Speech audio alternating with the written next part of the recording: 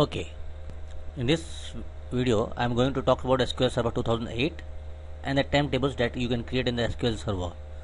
Okay, firstly you create a temp tables only in the tempdb database, that is one of the system database. Okay, as you can see on the screen, you can create three types of temp table: local temp table, global temp table, and permanent temp table. Okay, now let's examine one by one what these are and what they stands for.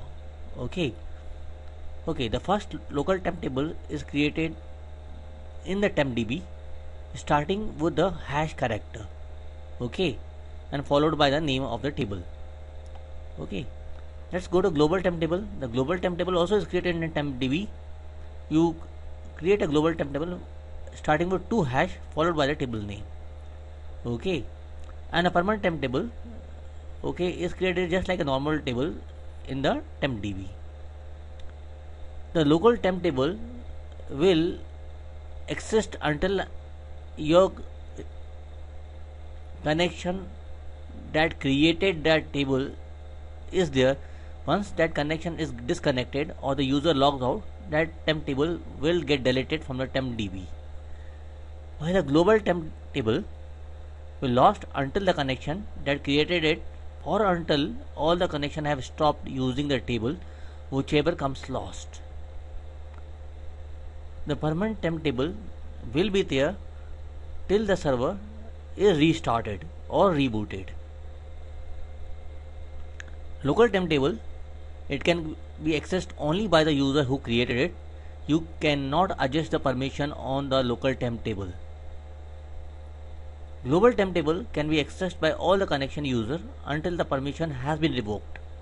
What do I mean by the permission has been revoked? If if I don't want some of the user to be having access, I can ask the system administrator, or I can myself, if I can actually revoke the permission for that table to the any other user. Okay, now this permanent temp table can be accessed by any user or the connection if the permission has been granted. Okay, means that a table once created permanently in the temp table or in the temp database, you have to give the permission for that table, otherwise the other user cannot access it. Okay, now let's move to the screen and see some of the SQL. Okay, here is the local temp table.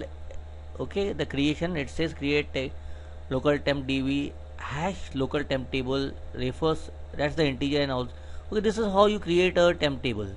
Okay, and let's say if you want to select from the temp table, you use the SQL. Okay, and so on, so and so forth. You need not specify the tempdb. Okay, by creating the temp table. Okay, it automatically would be created in the temp database only. Okay, and this is how you actually find the name of the tempdb sys objects by select name from the tempdb sys objects where type equals to u. Okay, u equals stands for user. Okay, and these are the SQLs. Actually we will examine it in the SQL server itself. Okay, these are for the local temp tables in the tempdb. Okay, these SQL. Let's go and examine the global temp tables SQL. These are some of the global temp table SQL. You can see that the table is created using a double hash. Okay, that's the only difference between a local and a global temp table while creating the temp tables. Okay, a single hash and a double hash.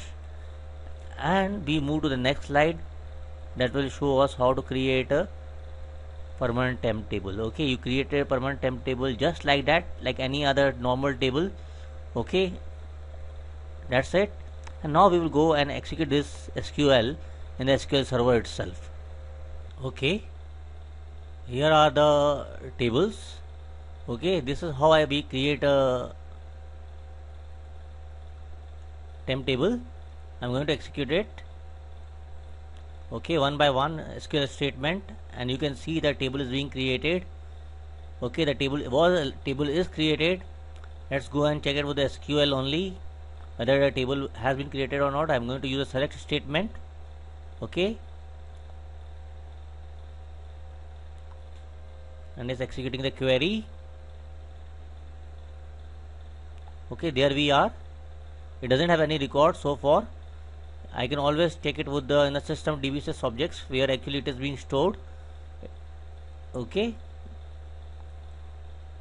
and it should show me the name of the tables of the temp table. Okay, now here it is on the top. As you can see, local temp table, and then there's a dash, and there would be a big gap, and there would be some random number in the end of the table generated. Okay, that is what SQL Server does it. It does it for the own reasons. Okay, I have no idea why it does it. Okay, you can contact SQL Server Microsoft to find out what is the reason.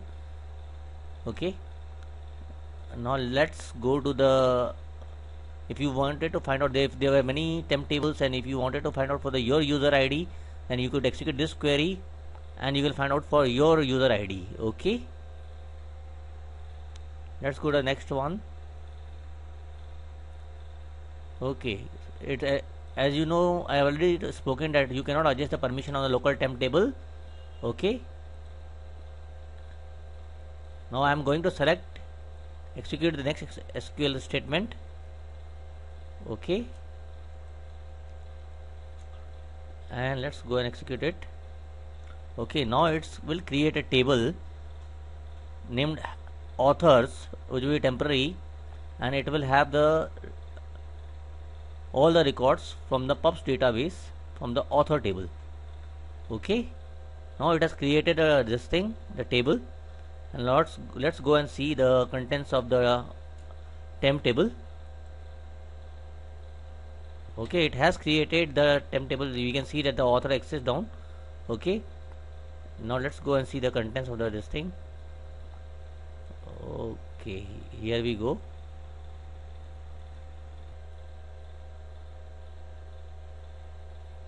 There we have from the temp database we have a author temporary table. Okay, and that's how it actually is the temp table getting created as a tempdb. Okay, now let's create a global temp table. Okay, here is a global temp table getting created. Okay, let's go and check it. Let's go and select from the, if there are any records, at least it will show us the fields. There aren't any records because we haven't inserted any record. And let's go and check it whether it exists in the sys objects, and it should show us. Okay, there we are. Okay,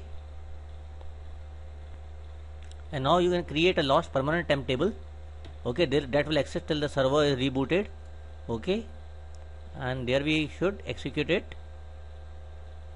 There is no hash in the front of this table, no double hash, and it will only go when the server is rebooted. Okay, or restarted, whatever you want to say. Okay, and there we can execute it. There we are. That's it.